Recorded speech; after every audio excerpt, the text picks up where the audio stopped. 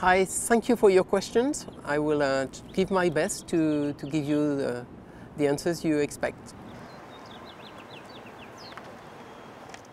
You recently partnered with Tencent. Can you explain a little more about what that means for Ubisoft in China? It is a very important thing for us in China because it's going to give a chance to all the games we create to be present on the Chinese market.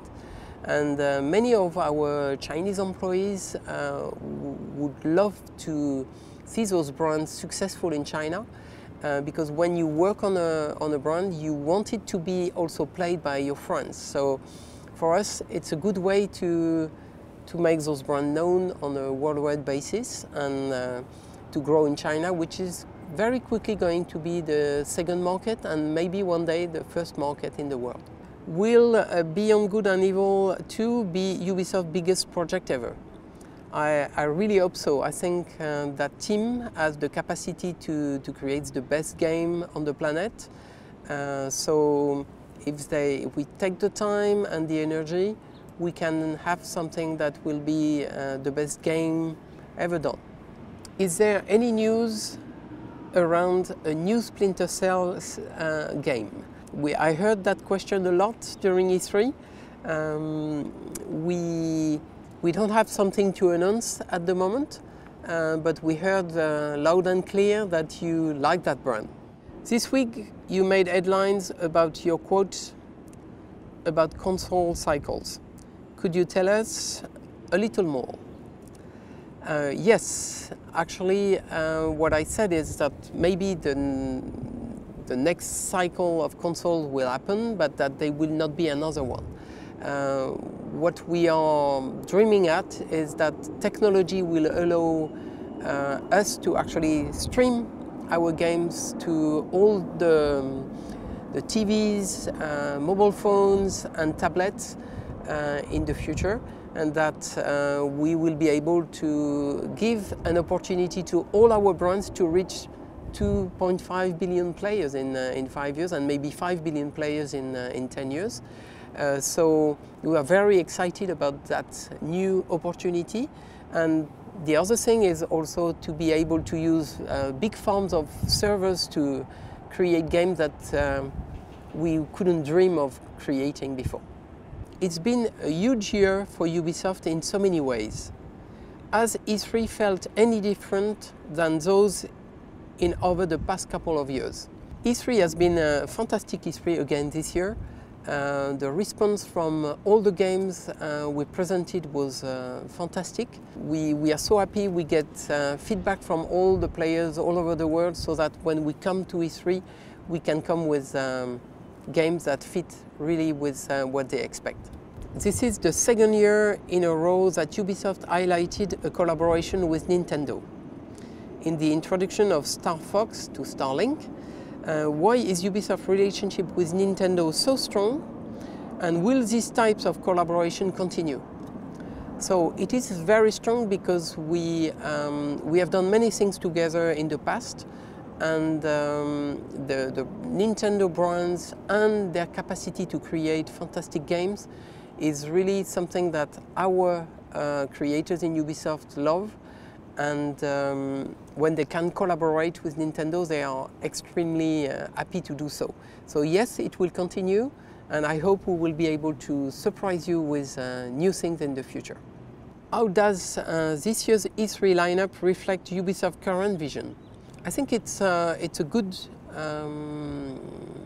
reflection of what we like to create. All the games that were presented are really in the vein of what we want to achieve. So it's a good reflection of where we are today, and we hope to continue to surprise you in the future. Ubisoft players' centric approach isn't just about feedback from players, but also trying to get them involved in game development. Why is it important for Ubisoft?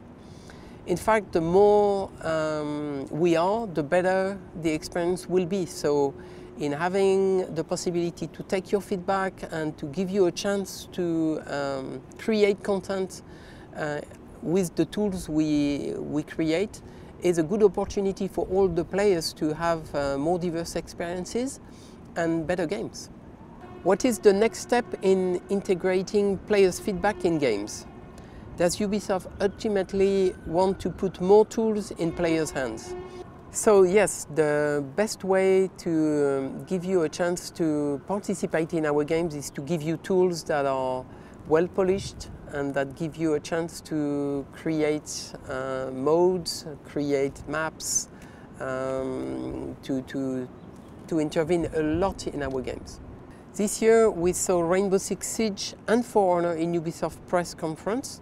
What is the future of live games? I think the future of live games is bright.